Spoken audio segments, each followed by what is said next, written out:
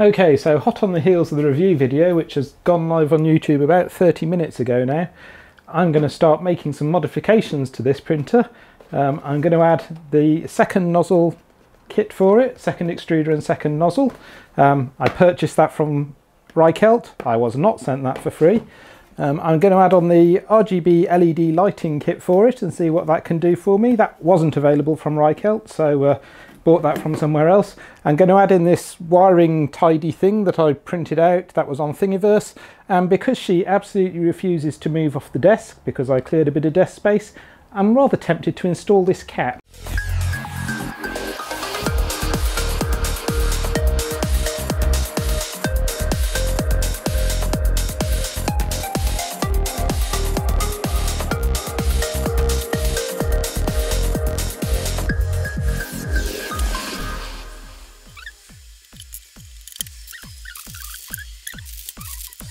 Okay, so I've slowed down this footage enough so that you'll be able to keep up with me.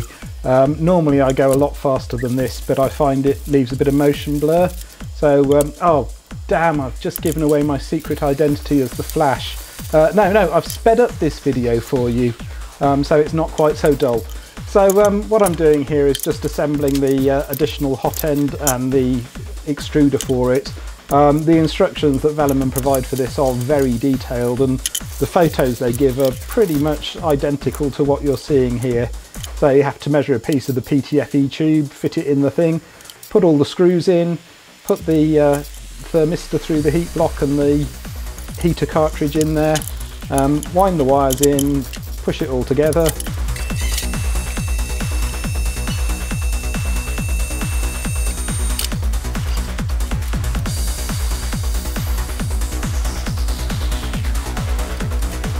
Put some more screws in. With this kit everything comes as components, and then here I'm just fitting the hot end into the print head up at the top. You have to remove a couple of the screws that are already in there because the fan mount screws into the same parts. There's some little black spacer washers that go in, insulating washers for electrical reasons or some such. The hot end screws into place, that's just the little hose connector fitting that the PTFE tube pushes into there. And then you tidy up the wires a bit and screw those into the terminals. The fan wires go into the middle two terminals and the heater cartridge goes into the front two terminals.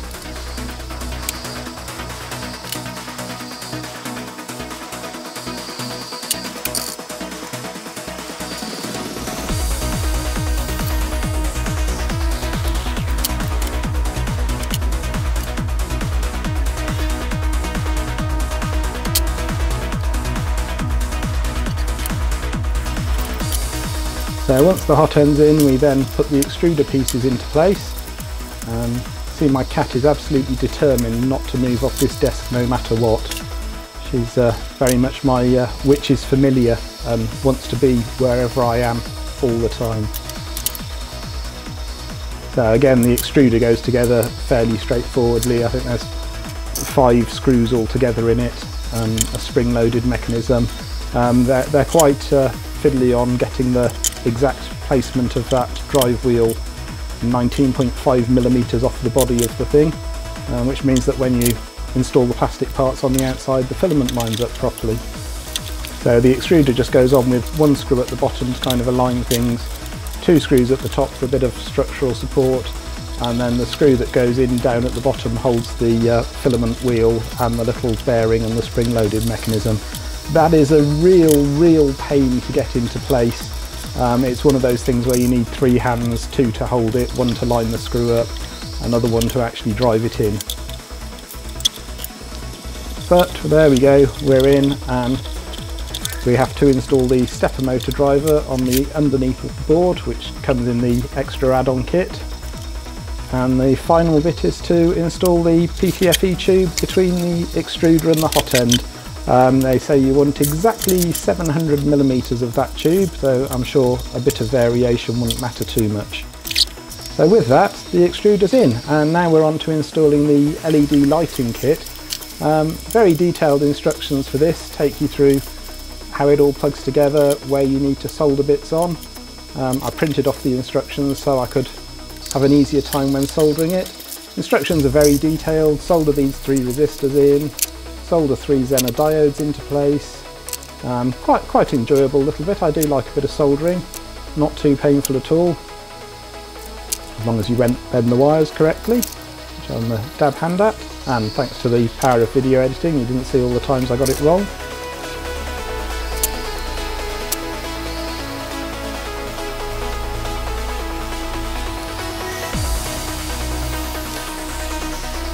Now I use a ridiculously fine solder. It's 0.38mm diameter, and I thought it was a good idea when I got it, but you just have to feed so much of it onto the joint that it's a real pain to work with. So there's the 3 MOSFETs that go on that control the switching on and off of the red, green and blue respectively of the LED strips. Trim all the ends off, tidy up my bad solder joints, add on the screw terminals, bit more soldering,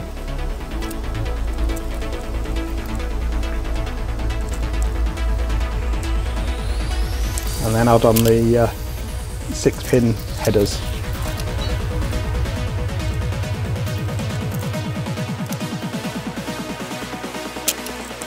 Check the soldering again, job's a good one. And then step 9 in the instructions, which is just one little figure. Says now solder this header onto the motherboard, which is of course screwed to the underside of the printer, having already been wired in. The fact this is just one step in the instructions was like, what? How? That's ridiculous. Why didn't they just put the header in on the first place? And getting this motherboard's a pain because you need to access the screw heads on the inside of the printer and the nuts on the outside of the printer. So I've just got it popped up on the charger for my old drill there. Sadly I don't have my Makita tools anymore. Someone broke into my shed and stole just the Makita gear, and that's me putting the new firmware on for the dual extruder version. I have since noticed the Vertex uses Marlin 1.04 firmware, which Velleman modified for this printer.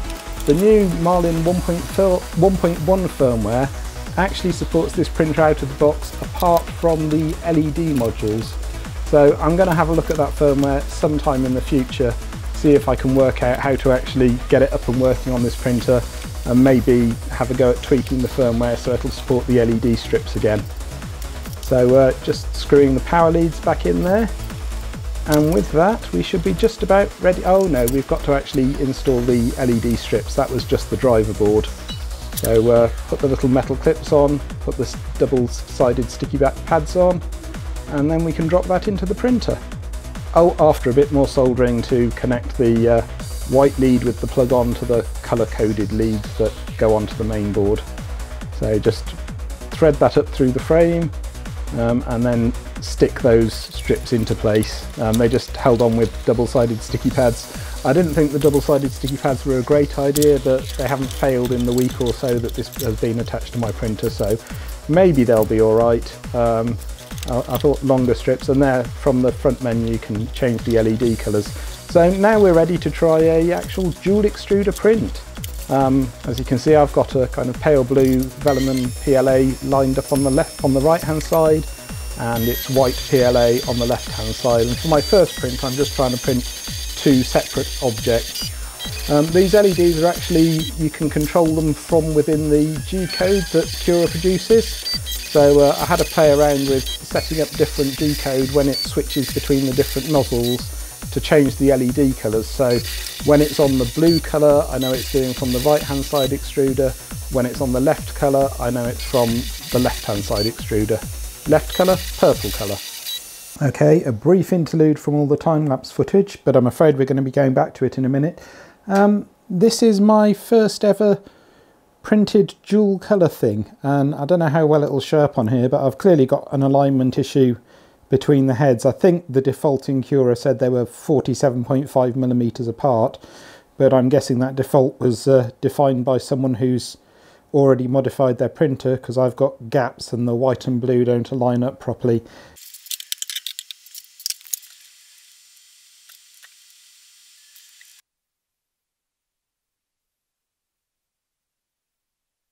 So after aligning the distance between the print heads properly, I can now print out better things. And I know what you're thinking, K, whatever, meh, lol, bleh. So anyway, going to move on from printing in two plastics now, and I'm going to try and give this Innofil soluble filament, I think it's PVA glue or something along those lines, but I'm going to give that a try, and I'm going to crack out the purple PLA that I got and see if I can print something with soluble support material. So for the first thing I'm going to try and print this Pass the Butter Bot by J Super. This is from Rick and Morty, the TV show, which is very good. Well worth checking out if you haven't seen it. So in Cura, I've just imported the model and I've set the extrusion so to generate support using Extruder 2, and I've turned on this enable support interface so it'll generate a proper solid roof on the top of the support. So we'll see how that works out. It says it's going to take 11 hours, so time lapse. Print failed very quickly. I couldn't get the PVA to stick on top of the PLA. In fact, I had loads of problems getting this PVA material to work. I had problems with it clogging in the extruder. It seemed not to want to stick to anything at all. It was a real painful material to work with. So this time lapse contains lots and lots of failure over and over again. And you can see in this every now and again little red blobs of glue gun glue appear.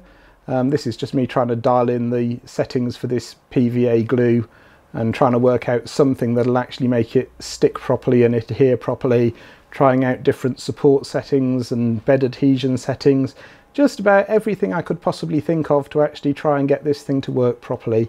I've got a priming tower there, that square block in the corner. The idea is it extrudes a little material there to get everything flowing properly and to kind of make sure that each extruder actually extrudes a bit. But after 7 or 8 attempts at printing out different kind of pretty looking models, just decorative things, I threw my toys out the cot and came back the next day, and this is it trying to print a fan mount to move the bottom fan on the printer down to underneath and hopefully cut down on the noise a bit. This is after 3 or 4 days of playing around with the PVA to find settings that actually appear to work. And apart from the support tower on the left hand side needing occasional help from the glue gun, I did actually finally get my first successful print. Hooray!